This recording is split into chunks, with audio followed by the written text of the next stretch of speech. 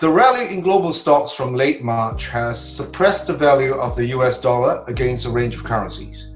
Indeed, the US dollar index, the DXY, has generally been trading inversely to the S&P 500 index from March, meaning as stocks go up, the DXY goes down. Stocks go down, the DXY goes up.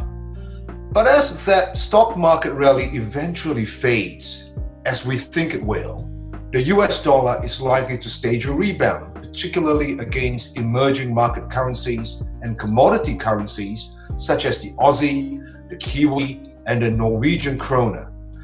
Market sentiment aside, the ongoing shutdown of businesses and cash flows will renew demand for dollars. On the demand side, businesses have been hit by a sudden, sharp drop in cash flows.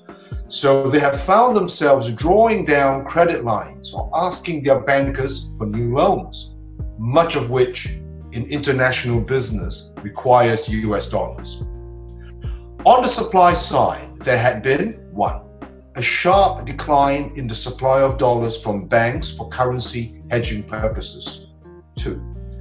There had been drawdowns of bank credit lines by borrowers, crowding out other forms of lending by banks.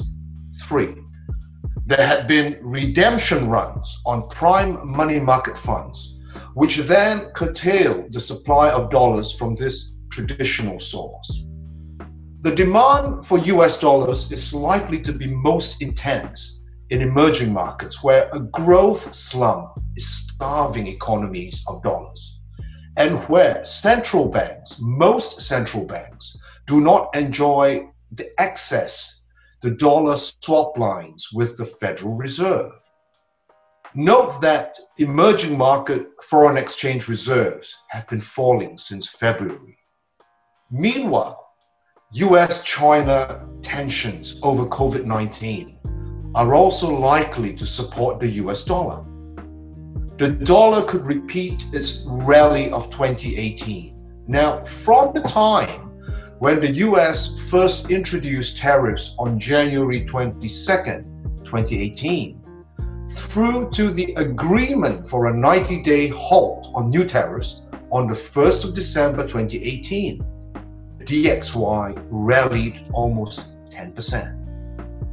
The outlook for the US dollar over the coming few weeks will depend to a considerable extent on whether the tentative pullback in global equities continues on renewed concerns about COVID-19 infections, or as we just saw, the market chooses to look beyond the infections and towards hope for a vaccine.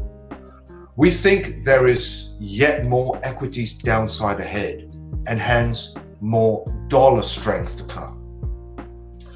Apart from a range of emerging market currencies, one developed market currency which could lose in coming weeks to the US dollar is the Aussie, the Australian dollar.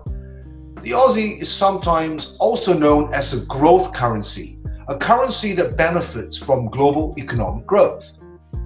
But the Aussie has been going up against a range of currencies despite the global economy going down. However, very recently, it has been straining to break above the 0.6570 resistance zone against the US dollar. And technically, it could potentially develop a bearish double top formation. We are selling the Aussie against the US dollar with an expectation of a move to 0.6310.